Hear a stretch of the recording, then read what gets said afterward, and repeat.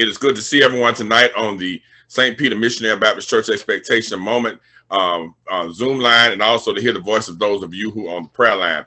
We had a wonderful time in worship day, didn't we? Praise the Lord.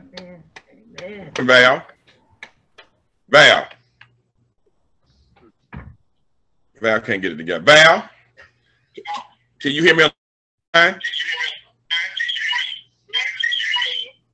Okay, well, you said go ahead like I wasn't talking.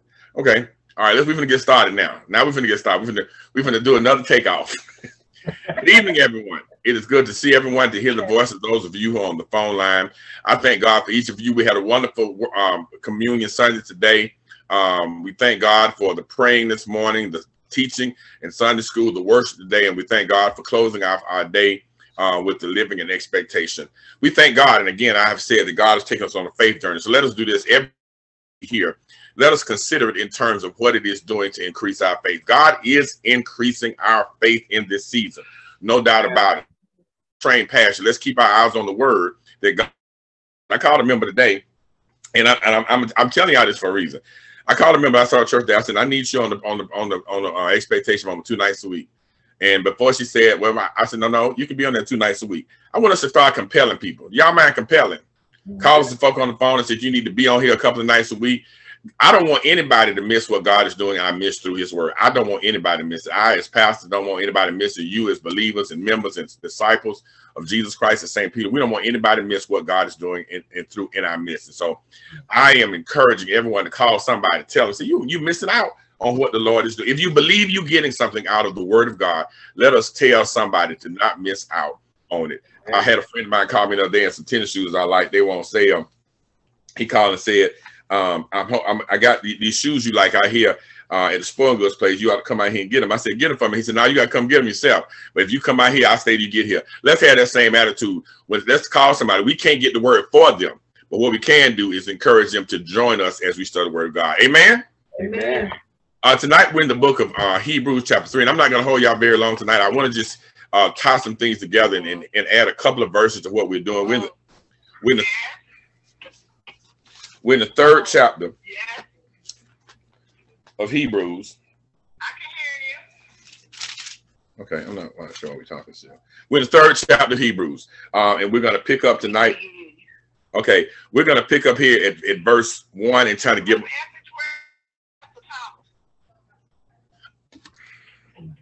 I'm right here. Okay, hold on, Zoom line. We having some. Let me call back in. Conference line for St. Peter Missionary Baptist Church. This call is being recorded. Line muted. Miss Vaughn, tell her she gotta unmute me. Line unmuted. Okay. Hey. Now, Val, can you hear me? You are now a host. I'm here on the prayer line. You can y'all hear me though? That's the key. I can hear you on the Zoom. I can't hear you on the prayer line. Okay, y'all hold on. Let me try another phone. Let me get another phone.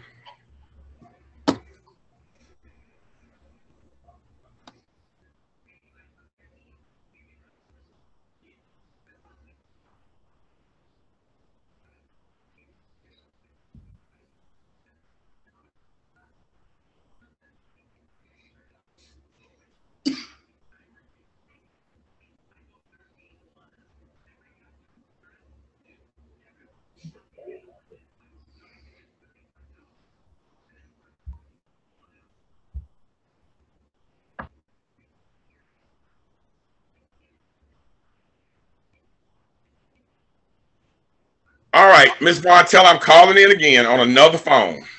Miss Val, he is calling in on another phone right now.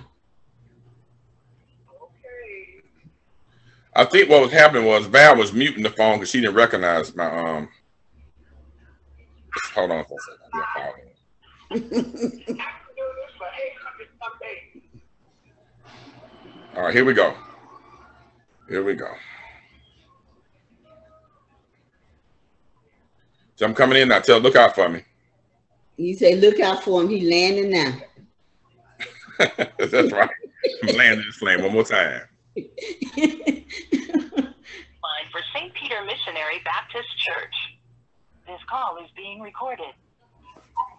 Val? You are now a host. Okay, am I on the phone line?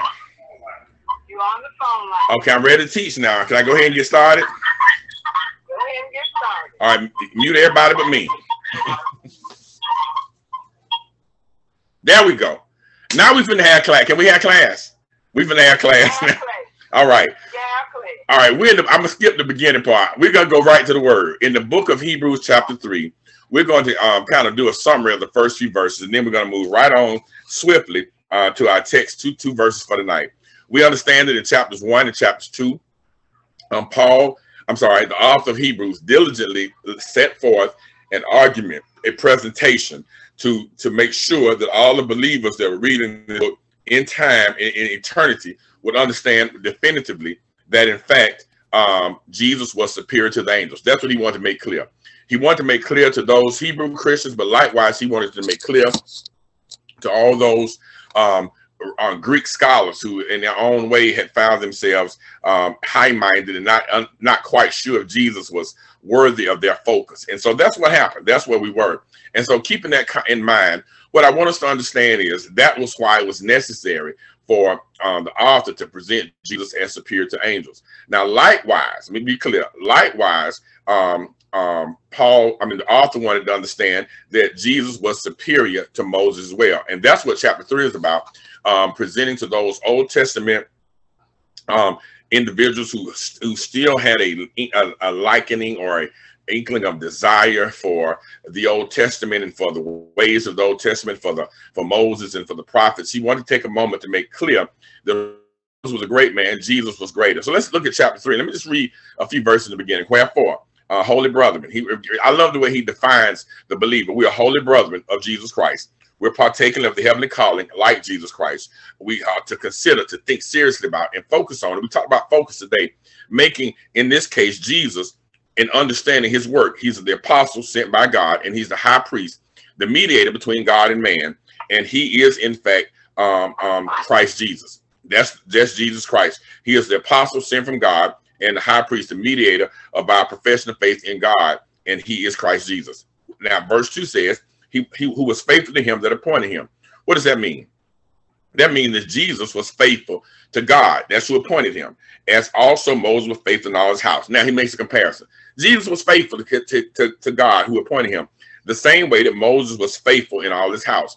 Remember, that word house means people. Moses was faithful to God on behalf of his faithful to God before his people. Likewise, Jesus was faithful to God for us. You remember how we always talk about Jesus was obedient to death on the cross?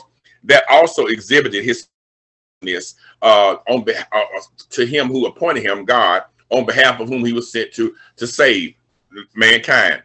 Moses was sent by God to deliver his people from the bondage of Egypt. Jesus was sent by God to deliver us from sin and eternal death. Now, keeping that in mind, we see here in verse 3 that, again, we have how do I want to say this? We have a continued comparison in verse 3. For this man, Jesus, was counted worthy of more glory than Moses, inasmuch as he who has built the house has more honor than the house. Now, again, the point is this, that Jesus has more glory than Moses, because everything that is, Jesus, in fact, was built. He was a part of that building. He was intricate in the building of everything, including Moses and the people of God. And so Jesus was worthy of more glory. He's worthy. He's worthy. We talk about he's worthy. That means he is due more glory than Moses, because he built the house while Moses, and he made the people and died for the people, whereas Moses simply led the people. The Lord just gave me that. That's what we must understand. That's the work, why the work of Jesus is greater than the work of Moses. Now, verse 4 says this: for every house is builded by some man. What does that mean?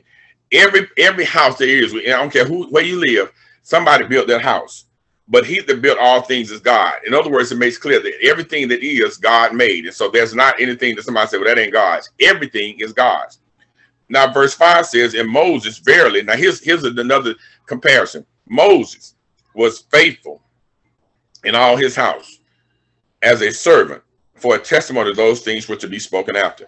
Let's describe Moses. Moses was faithful, verily was, and God again most make clear. Listen to this: the author uses the word that Jesus often used, was faithful in all his house, that he did give himself fully to the work that God had called him to do. But he was faithful as a servant. That means that his direction, his instruction came directly from God, and he was faithful in following those instructions. And that faithfulness served as a testimony of those things which to be spoken of after. In other words, the work of Moses was an indicator of the work that would come to pass through Jesus Christ. Again, to make a comparison, Moses was appointed to bring people, God's people, out of the bondage of slavery in Egypt. Jesus was brought to bring us out of the bondage of sin. Moses was to bring the people out of of Egypt into the promised land that God had given. Jesus came to die for our sins and give us an opportunity, give us the reality of eternal life in heaven in the presence of God. So we see, if you just compare that work, Jesus deserved more honor. And so, but we also understand that Moses had a good work. Now, verse 6 is where I want to hang my hat for a little while tonight. But Christ, as a son over his own house, Jesus Christ served as a son of God over his own house. That means the people that were his in the first place. Whose house are we? Now, that's our part I love. I'm going to stop here for a minute. We are the house of God, of Jesus Christ. Or, let me put it another way. We are the people of God. In 1 Peter, we'll call we're a holy people, a set aside people, a sanctified people, a people set aside to God. But he also describes us as a house. You remember, we're described as a temple, a house of God. And here we are defined in much the same way, but we added to that context is that we are the people of God. And then he said it conditionally because he's speaking to a group of people who had an inkling to turn back to their old way of life. Now listen to this. He says, we are God's house. We are God's people. We are Christ's house. We are Christ's people. Now that word if is a qualifier. That means it's conditional. That means there's something we must do in order to experience what God has already done. I think that's the best way to put it. There's something that each believer must do in order to experience what God has already done.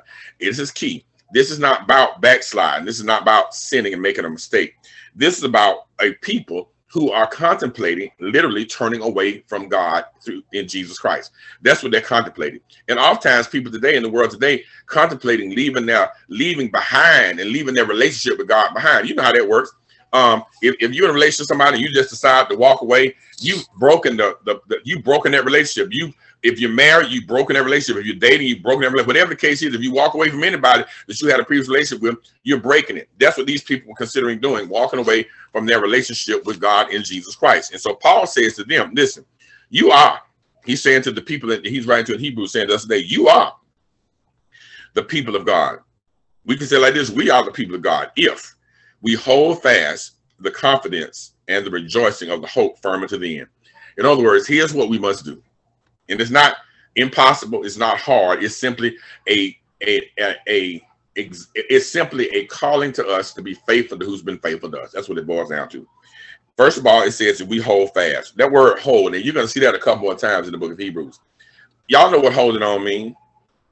If you're about to slip off something, you get a firm grip so you won't slip away. If you're holding on to somebody, you're gripping and making sure that your focus is on holding on to them. He's simply saying that we must hold on. And that word hold fast means that we must do it not just a time, but we must continually to commit ourselves to holding on to the confidence. So picture this. People are turning away. God says, hold on. People saying, I'm tired today. No, the day is the day you need to hold on. What do you want me to hold on to? He says, I want you to hold fast to confidence. You know what confidence is. That we believe without a doubt that there's going to be some outcome that is predicated upon a promise. In this case, that there's a sure outcome of our deliverance, our salvation, and our eternity with the Lord because God promised it. And Jesus delivered it by his death and resurrection. So we're to hold fast. Let me put it like this. So we're going through the day, and you're getting beat up by the day. I mean, the day is beating you up. You just say, well, that's all right. The Lord's going to take care of me, and I got a place in glory. That's your holding on. That's your confidence. You have confidence no matter what, that what God has promised will come to pass. I want you to think about that. That's something. Sometimes we think, oh, that's so deep, Pastor Thomas. That's so spiritual. But actually, it's something that will give your life a new meaning. It will give you a new outlook on life. If you know that God is not going to leave you, he's never going to leave you nor forsake you. The author is going to talk about this. If you know that God is never going to get too busy for you, he'll hear your prayer. And if you know ultimately God is going to bring you into his kingdom, you just say, you know what? I don't care what's going on. I'm going to hold fast. I'm going to be confident, not in myself, but I'm going to be confident in God doing just what God said he would do. What does he say? He said, we hold fast the confidence and the rejoicing. This part I like. It's almost, no, this is what he's saying. Be confident that God's going to do what he said he's going to do, A. But then, because you're so confident, rejoice in what you're confident in. See, sometimes we waiting on the end game to say, oh, this is great. The author saying, rejoice in the midst of, because you're confident that what's going to happen, that God is going to do what he says. So you just say, thank you, Lord. I'm rejoicing because I know what you promised is going to come to pass. That is, in fact, the posture of the believer, that we must be confident and we must rejoice simultaneously as we have confidence. Matter of fact, when you start rejoicing, Lord, and that's what happened to some of us sometimes, we so down about stuff that we're not confident. But when you have confidence and you rejoice in it, it bolsters your confidence in who you're confident in. So sometimes when you feel down, praise the Lord. I know the songs that say this, and I believe this to be true. When we praise the Lord, Satan got to run. But also when we praise the Lord, our confidence grows. We're reminded of just how good God is. That's what I want us to understand. Being sad is unfortunately something that happens in this world, if something happens in our flesh. But being confident is a spiritual move to combat our sadness. Can I say that? Being confident and rejoicing in the Lord is a methodology in which we combat. We can able to fight back on sadness and sorrow and depression that does in fact creep in our lives. If anybody say, I ain't never been sad, that's not true. But how do we address our sadness? By being confident. These people, it was being written to in the book of Hebrews, were sad because of what they were going through, maybe things they wanted they couldn't get. And the author said, don't go backwards. Just rejoice in the hope of the confidence. Rejoice confidently, knowing that what God says is going to come to pass, and rejoice in it of the hope. We know what hope is. That's the expectation right there. Be confident, rejoice as a result, and in the hope, the expectation, the promise that is coming closer. So if confidence means you know it's going to happen, and you rejoice as you know it's going to happen, hope means you see it coming closer. That's what it means. Hope means you see what is being promised coming closer. The Bible says this, and I love it. Every day, I want somebody to hear this, we're closer to our salvation than we were yesterday. Can I say? Every day. Like tomorrow, we're closer to our salvation than we were today. Why? Because we're coming closer to the fulfillment and the manifestation of the promise of God. That's what the author is saying here. Let me hit this last verse, this last part of the verse. And he says, rejoice in the hope, firm unto the end. We got to be firm in our confidence. That means, I used to love to hear Reverend David say, I'm a firm believer. Anybody remember him saying that? He's a believer. What did that mean? Reverend David said he was a firm believer. That means couldn't nobody shake him in what he believed. And that's what God wants us to be as Christians. He wants us to be firm, that we're just standing solidly and strongly on what we believe, because we believe that what God promises we're going to come to pass. That's some stuff we need to have. So Thomas, if you on here, write this down and throw it on my desk at your convenience. Here's what the Christian has to be. We have to be in verse 3. We have to be, let me read this down. We must hold fast, then under that, with confidence, then under that, with rejoicing, and then under that, with a hope, under that is firm, and then under that until the end. That's what we got to do. That's what we got to do. Our hope has to last us, and we must be firm in our hope, I should say, until the end. When is the end? Crash the sky. When is the end? When the trumpet sounds. When is the end? When the dead in Christ shall get caught up to meet Jesus in the air, we shall be caught up too. That's when we should be confident. Into that moment, we should be firm, and we should not be shaken. In this world in which we live in, there are thousands and countless doctrines. There are Christian doctrines. There are spiritual doctrines. There are human doctrines that cause us to want to focus on that. But all the author is saying is we must fix our eyes in our hearts and be confident and simultaneously rejoice in the hope and firmly hold on to that hope, that expectation, looking to watch it come until the end. Let me give you a quick picture the Lord just gave me. In the book of 1 Kings, we see that it had been a drought in the land for a long time, and Elijah had been harassed by the king and his wife Jezebel, Ahab and his wife Jezebel. And then when he said it was going to rain, he went and planted himself, and he would send his servant to go and look and see was the rain coming. And finally, listen to this. Finally, the servant came back and said, "I see a cloud the size of a man's hand." Well, that was all Elijah needed to know, because he knew when that cloud came that it was going to be some more clouds joining, and there was going to be a rain that was on the way. That's the way we have to look at our salvation, that it's coming, and every day we must know it's closer, it's closer, it's closer, it's closer, and we must hold on to that firmness. The same way that Elijah, I believe, rejoiced because when that cloud came, he knew the rain was coming. We must rejoice because we know that Jesus is going to, in fact, come back, and we're just holding firm. That's all we can. We're holding firm. Not in sadness, we're holding firm, rejoicing. We're hoping, not sure, but we're hoping and rejoicing with firmness and holding on until the promise of God comes to pass. That's, my brothers and sisters, what God wants us to do in our lives. And that is what allows us to be the people of God. Anybody can come to church and say, "I got a relationship with the Lord," and leave out, but can we hold firm? Can we rejoice? Can we have hope until the end? I'm going to stop here tonight at 7:22, but I pray that these words gave us some encouragement. I pray that these words strengthen us in our earthly walk as we walk toward heaven, our home. I pray that these things will give us comfort, peace, joy, and cause us to love God and love each other as well. Let us pray together. Father God, in the name of Jesus, we come tonight to say thank you. We praise you. We glorify you. We honor you, and we thank you for your word tonight. We thank you for 22 minutes in your word. And I pray, God, tonight that as a result of your word, that we would, by your power, be strengthened in our inner man, that our hands and feet will be strengthened by your word, that our hearts will be strengthened, that we may be strengthened in our inner man, that our ears we finally attuned to hear your word, that we may hear your word over the world. I pray, God, that your word will get in our hearts and minds, that we may have peace that surpasses all understanding, and that we may be able to resist the fire darts of Satan. I pray, God, that your word will get on our lips, tongues, vocal cord, lungs, and our throats, that we may stand strong in you. Lord, even beyond that, Lord, that as we hear your word, we can declare it to a dying world, to each other, and to ourselves. God, I pray this night as we bid farewell, that you bless every household, every family, and every individual Christian. I pray, God, tonight as we get ready to say see you tomorrow, as we take time, and I ask you keep your hands on us and keep our eyes on you, that tomorrow at the appointed time we come together again to study your word. God, give us peace, give us joy. Build a hedge of protection around us that the fire darts of Satan will be quenched. Give us the capacity to rejoice in you, and give us, Lord, we pray, the posture of praise that we can say thank you in all things. God, we love you and we praise you. In Jesus' name, amen. God bless you, St. Peter Missionary Baptist Church. Hold on, Zoom.